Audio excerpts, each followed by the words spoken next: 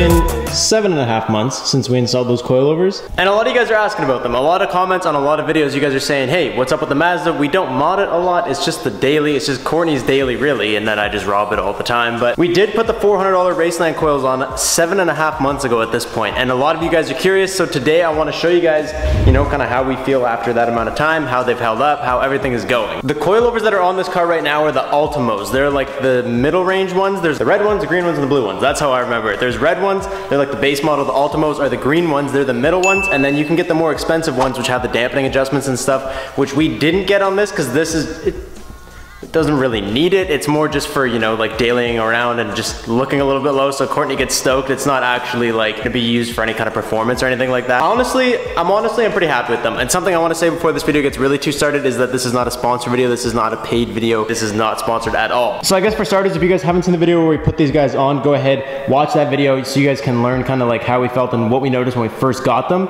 And then once you have watched that video and you are fully caught up, I'm going to start by just like, I want to show you guys these coilovers.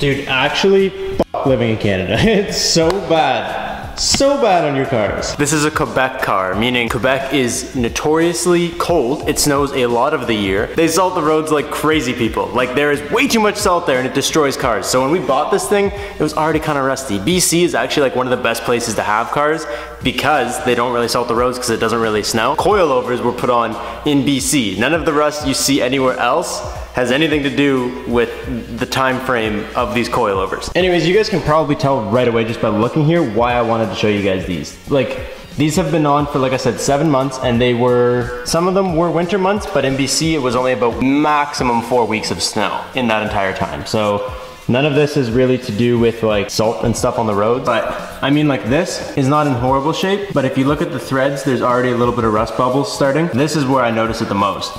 On the actual springs, you'll see like the green paint has kind of worn off, especially up here where they rub on each other. And then there's like a lot of little rust speckles and stuff, and especially like up here, like there's a little bit more rust than I would expect for 7 months. Like, they're not that old. The ones on my BRZ don't even look like that, and I've had them on there for 3 years, including winters, like in Ontario winters. So like, not as aggressive as Quebec, but pretty aggressive winters. I normally wouldn't show a coilover in a review, but I think that's something worth noting. Once again. Dude, I'm so excited to film this video. You guys have no idea how much, like, this is how my whole channel started, was just by like on my way to work filming with my GoPro and my mic just like taped to my dash. Makes me remember like why I started doing this, because like just this happiness of doing this is the entire reason I started filming. Anyways, first off, like I said, I really do like these coilovers. I think they're, for what you, basically, you get what you pay for. And 100% I think that what we paid for these coilovers makes them worth every bit of how they are, how they act, everything. First thing right off the hop, now I know I have a very aggressive driveway. It's pretty extreme. I actually ordered some ramps to go at the end because it is not very low car friendly, but it does cause the car to flex a lot. So something you'll notice when the car flexes a lot, or even just a little bit in and out of every parking lot, is it's actually quite loud. It makes quite a lot of noise when your suspension moves, which is something that your suspension does all the time. When you're just driving down the road, it's not horrible, but when you're like flexing over speed bumps or in and out of parking lots or anything, it's kind of loud. We'll see right here if you guys can hear it just when I come out of my driveway. Yep.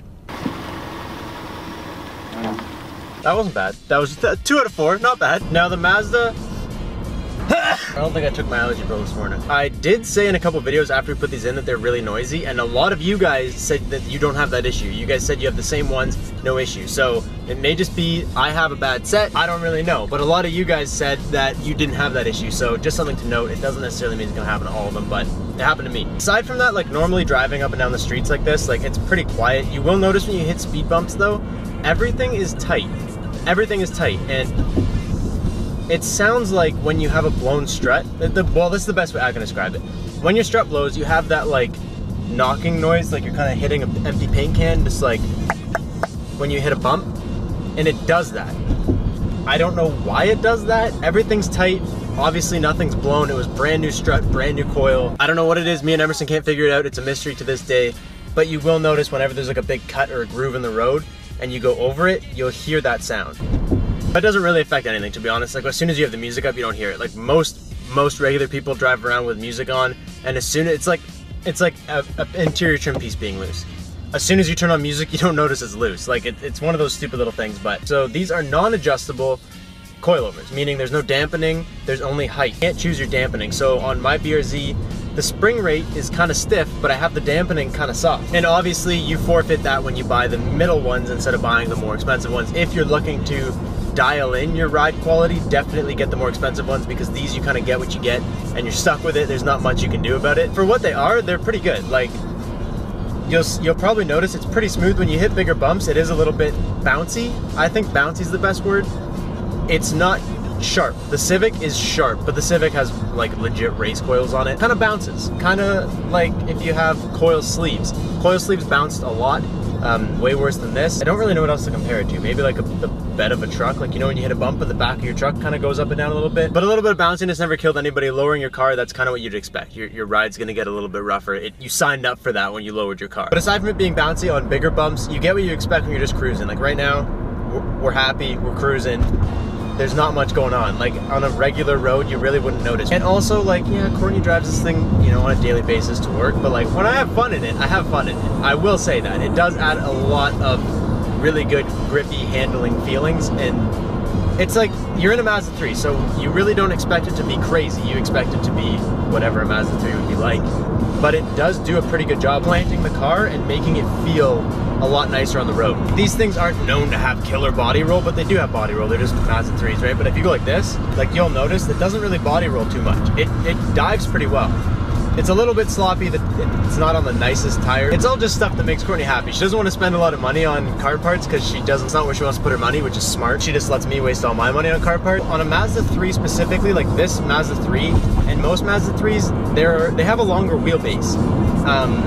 Basically meaning the gap between the wheels is longer. They're not really meant to be track cars or performance cars or anything like that, right? They're like A to B, your average car. This thing scrapes a lot. This car is higher than the BRZ and it's higher than the Civic, but it cannot go half the places that the BRZ and the Civic can go, strictly because the wheels are so far apart that when you go over something, front end starts sinking away while the rear end is still caught up behind it. And it's only a matter of inches, right? Like it's inches of difference between this and like the BRZ, for example, but it makes a big difference. If you're gonna lower a Mazda 3 second generation, it definitely will scrape a lot more than you're probably expecting it to. I guess what I'm trying to get at with this whole thing is that these are amazing first coilovers. These are amazing coilovers if you're just getting, I recommended these to my brother, okay? Because he wants to lower his car, and I was like, if you're just getting into cars and it's your first car and you're gonna lower it, or you know, you want to lower your girlfriend's car, they will be great. I wouldn't put these on the BRZ and I wouldn't put these on the Civic just because of the abuse I give the cars. I mean, I don't do it all the time, but like I have taken the BRZ to track days, and I plan on doing some stuff with the Civic. That's why we're doing some of the things we're doing to it. But for just the aesthetics, or for just like a first-time coilover, or you know, trying to get something on the cheaper end, which is what these are, they do a fantastic job. Like I know I nitpick, but that's the point. I need to tell you, I don't want to lie to you guys. I want to tell you guys all the things that I have found wrong with them. But if you're just looking for a straight up way to just dump your car, you can get this thing pretty low on these coils, and they do a good job. Like aside from, like I said, aside from nitpickiness, like I'm driving around right now, zero issues. You can hear that hollowness in the trunk though. This is something we know what we're doing. We've installed a lot of coilovers. For what you're looking at, I would put these things at, and knowing that you're buying the ones without dampening and all that kind of stuff, I'd put these coilovers at a solid 7 out of 10. Like they do a really good job. Sure, they're a little bit rusty and they make a little bit of noise, but like if I just hook this car right now and I just go like this, like that was planted. That was a pretty good hook. They could use better tires, but it was a pretty good hook. Feels nice, it rides pretty smooth. I would give it a 7 out of 10. If you're saying that they're not a 7 out of 10, it's because you're looking at things that are not in the price range of these coils. And I think that's the key for these, is that you're trying to get something in your price range. You have to accept the flaws that come with it. Damn, and that's it. That's a wrap for this video. Dude, that felt good. I'm sorry today's video was kind of short and a little bit different than, you know, it was a throwback video kind of, but I really enjoyed it. I had a lot of fun doing this, and I hope you guys enjoyed this video too. I know a lot of you guys were asking for this. That's the main reason why we made this video. I didn't have a lot of time today, but I figured while I'm out and about, I'll make this video just for everybody that's always curious about these coils. So that's all I got for you guys today. Make sure you guys are subscribed if you are not already subscribed, and I'll catch you guys in the next one. Thank you guys so much for watching. I'll catch you next time. Peace out and stay committed.